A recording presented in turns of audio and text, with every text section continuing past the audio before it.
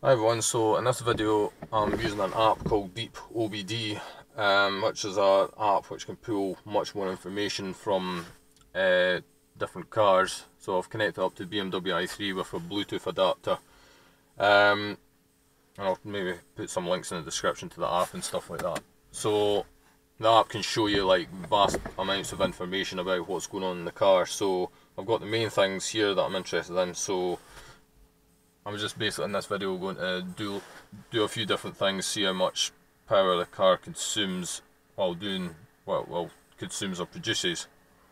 So just now it's sitting just in the drive position, not moving at all. So if I switch on the lights, we'll see what the current goes up to. That doesn't change that much. The lights don't actually use that much power at all. Switch those back off again, and if I switch on the heating at full power, let's see,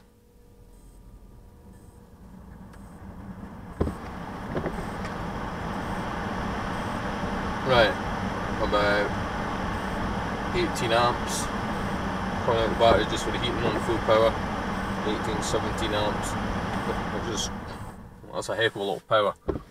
So yeah, in this video I'll be charging it as well and showing what the charging currents are. So we'll start moving now.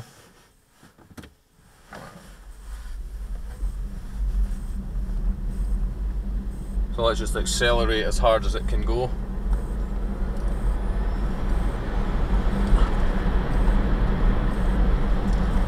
Yeah, almost 400 amps there, so it can pull a heck of a lot of current out of the battery. The battery is actually quite low just now. It's only showing 11 miles on the screen in front of me. So we'll get the speed up a bit more, and we'll see what the maximum regeneration power is. Okay, so I'm going to go up to 50. And I'll see how strong I can get the regen to go. So full regeneration now.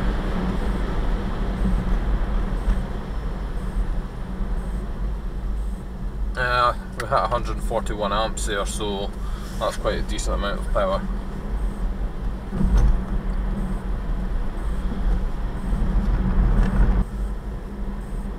So I'm going to switch the range extender on just now. We'll see what that does.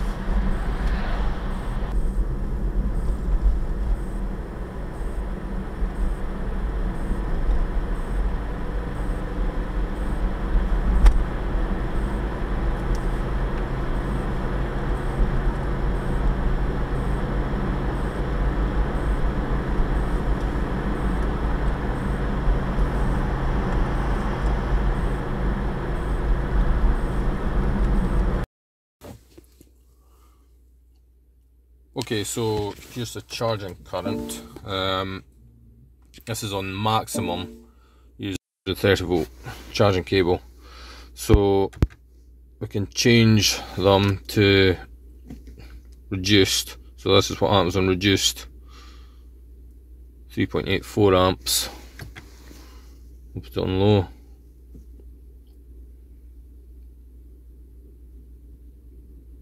That's 2.9 amps.